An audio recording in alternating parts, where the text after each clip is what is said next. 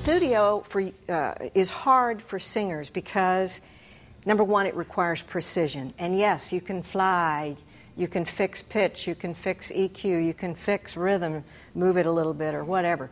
But I'm sure that you'll all agree with me, the better the vocal you can get before all the fixing begins, the more natural that thing is going to sound. And unless you're on purpose doing a pop thing that needs to sound like a machine, you want it to sound natural, and reach the heart of the audience. Okay? Number two, the audience is missing. Okay? The audience is missing, meaning the listener. The great songwriter Michael Clark said to me one time, and I always give him credit because I love this line, if you sing like you're singing to thousands of people, you can't reach anyone. If you sing like you're singing to one person, you can reach thousands. So, they have to know, and we're going to talk about psychology, they have to know who they're singing to, and guess what? It's usually not you. And that's who they're usually singing to. Time is money, but careers are at stake, even for a song demo.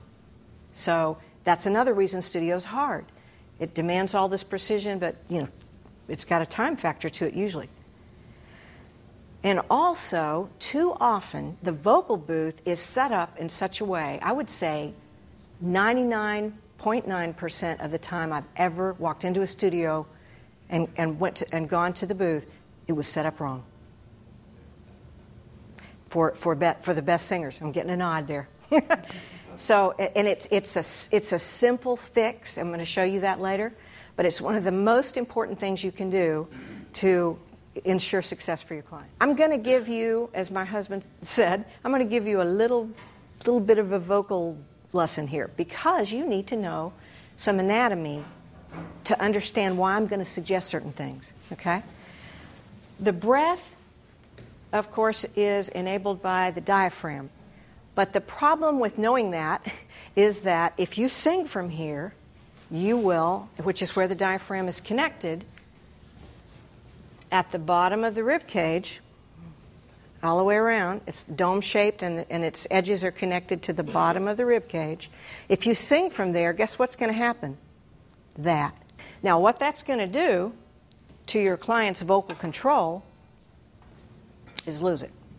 Why? Because this is the bottom of the rib cage. When the ribs come in, or the ribs aren't stretched out, you got too much play in the diaphragm there, and you can just, it's uncontrolled air. Okay? And vocal control is the secret to the universe as far as this vocal is concerned. So what can they do? Something that will cause the rib cage to spread and stay spread without freezing. All right, just know that. We're going to get to how you do that. Have them eat a lean protein breakfast. How many people have had clients come in that just had donuts? Yeah, no. That causes energy, but it causes a spastic energy that becomes high energy instead of a steady source of energy that comes from the pelvic floor. If you find that client consistently like not being able to visually focus, that you can close your eyes and visually focus. I think you know what I'm talking about, where it just looks like they're looking around at everything or just not, they're not really present with that communication. They're just rehearsing. Put a little spot on the wall. This guy, he ended up drawing eyeballs and put it at a distance where the client is looking, or just a big old dot or something. Have them sing to that point like it's alive.